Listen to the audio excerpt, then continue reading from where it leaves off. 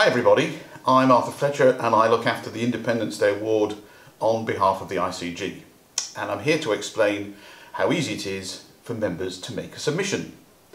So when we created the award, we wanted to ensure that any ICG member could submit an entry and stand a chance of winning. Unlike larger agencies, we don't always have the ability to quote case studies. We may be acting in a subcontract role, our clients may be unwilling to share the results of a confidential project, and not every project contains something so noteworthy that it would qualify for an award.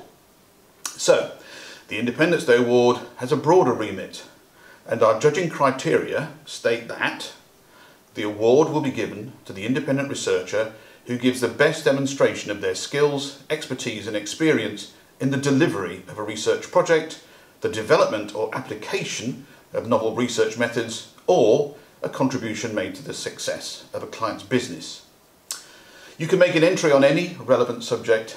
It needs to be informative, educational, interesting, thought-provoking. You could talk about a research methodology that you've developed, or an issue that is highly relevant to researchers in the industry, maybe GDPR, or one of the accreditation schemes currently under development. Irrespective of your topic, your submission must be original. It must have a beginning, a middle and an end. You need to tell a story. The previous awards winners have followed this successful formula, and some other entrants have struggled to make their valuable piece into a compelling story. I suppose I should add something about why you should enter for the award. If you get on the shortlist, you'll gain exposure via all the event marketing done by the MRS and the ICG, and you get a seat at the awards dinner.